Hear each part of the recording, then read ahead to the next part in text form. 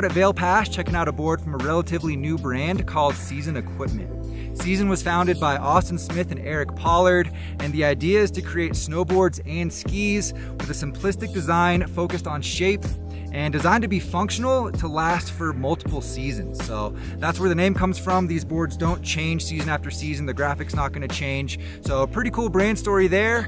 And today I'm stoked to check out the Season Nexus. Today the plan is to try to get some laps out here at Vail Pass and see if we can find some soft snow, then head out to Copper to hit some groomers, hit some park laps, and I'm gonna go through all the tech and give you some feedback on how this thing feels out on snow as well. Let's check it out. All right, for reference, before we get into the tech, I'm 5'10", I weigh around 150 pounds, and we're riding the Nexus 155.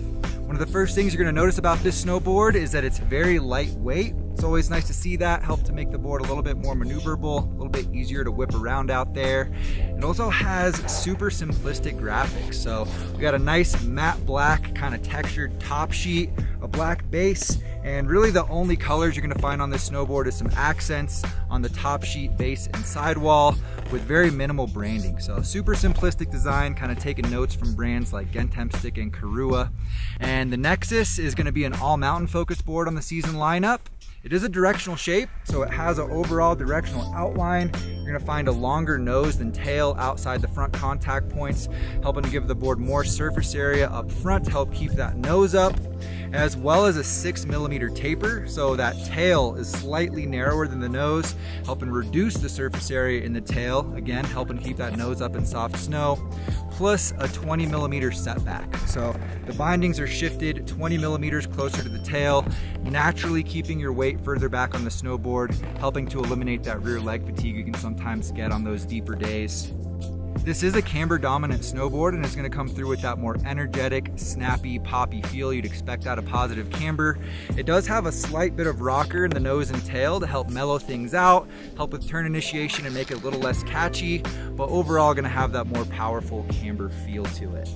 You're also gonna get what Season calls their 360-degree double damping sidewalls, which is a full wrap ABS sidewall. It does have some dampening properties to help mellow out vibrations as you're out there exploring, going through some more variable conditions, as well as a sintered base, which is known to be a harder, faster, more durable base material compared to an extruded base.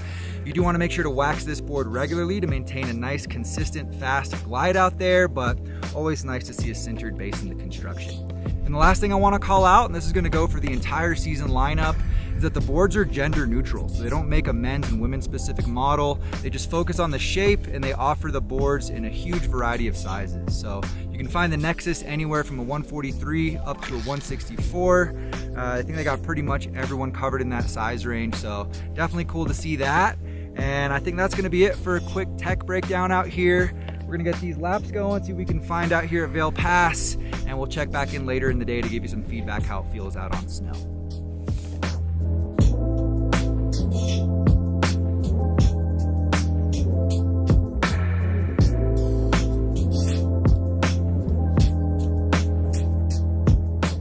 All right, spent all day out there testing the Nexus. I think I got a really good feel for it. We found some nice soft snow at the pass.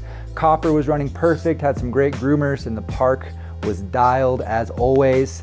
And one thing I forgot to mention earlier is that you are gonna find a metal skid plate right at the tip of the tail. So in the springtime when some rocks are exposed, you might be able to get some sparks going, but the main thing gonna help add some durability to this snowboard in the tail.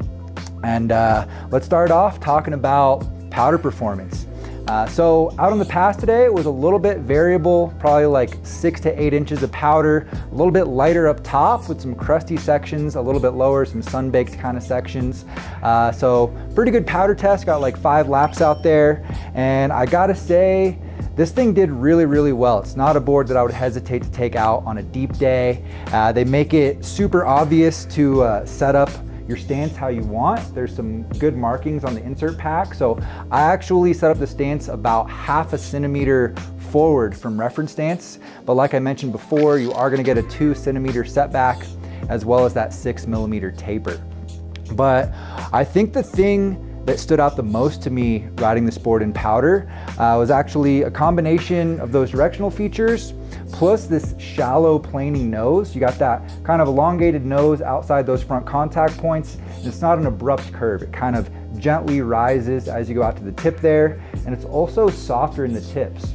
So I found that I was able to really trust the board in that snow, even go a little front foot heavy, and when I would do that, the nose would actually bend and stay directing the board up on top of the powder. So really good feel for it out there. Did great in the conditions we had today, and not something that I would worry about if you did take it out on like a proper pow day, like 10, 12 inches plus. I think it's gonna do just fine.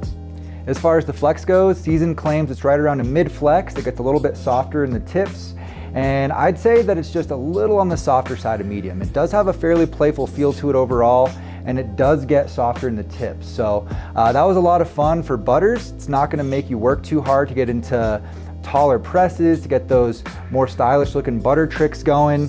You do have a larger platform with the long nose to lean into, so you can get more leverage for nose presses, but still not too difficult to get into a tail press and get some flex and energy out of the tail as well.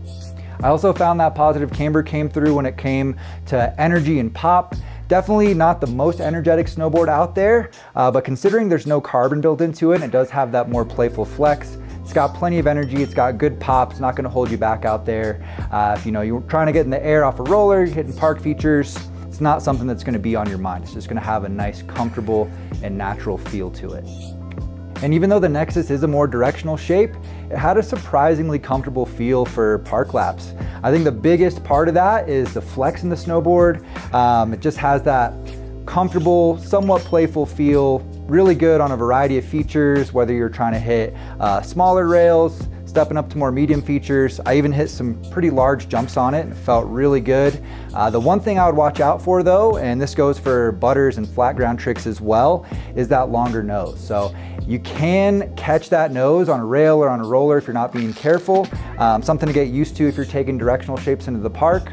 But overall, super comfortable feel. The setback and the taper didn't really bother me out there either. I did several tricks where I landed switch, and it's not that typical feeling you get with a taper directional board where it kind of swoops you into a tighter turn when you're going switch.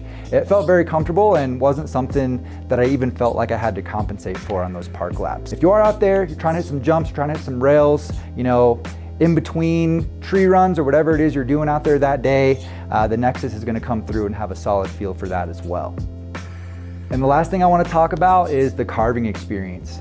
Two specs worth bringing up is the waist width. So you're going to find a 258 millimeter waist on this snowboard, starting to get a little above average. And not only is that going to add more surface area overall to help give this board better float, but it's going to allow you to get more aggressive edge angles for carving and trying those more Euro carve style turns, especially if you're in a smaller to kind of average boot size, but going to be a nice benefit overall if you do run a larger boot size. So always nice to see that.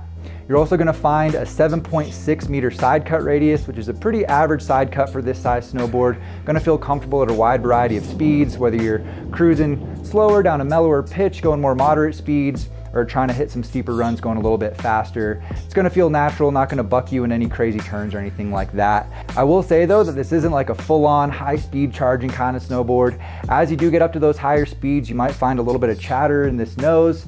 I didn't have any problems with it out there today. I think it felt solid, in control the whole time. Even with a little bit of chatter, I didn't feel like I was gonna lose my edge or anything like that.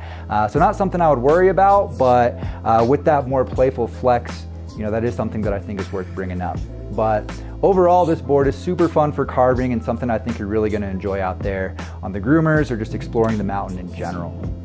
Overall, I think the Nexus is gonna be a great choice as that one board, do-it-all type of solution, whether you're out there exploring the mountain, getting in the trees, trying to find powder stashes, or even taking park laps. It does fall a little on the more playful side of the spectrum, so I think it's gonna be friendly for more intermediate riders, gonna be great for progression as you're trying to figure out what you wanna do with your snowboarding, and also gonna be a really fun choice for you more experienced riders that want something that just has a comfortable, natural feel to it.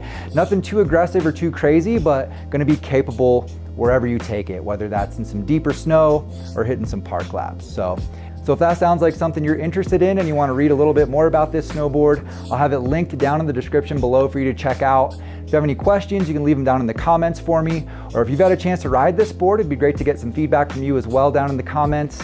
Drop a like if you got some value, subscribe to the channel if you're new here. I appreciate all you guys. Thank you for watching, and we'll see you in a new video next time. Take care, guys.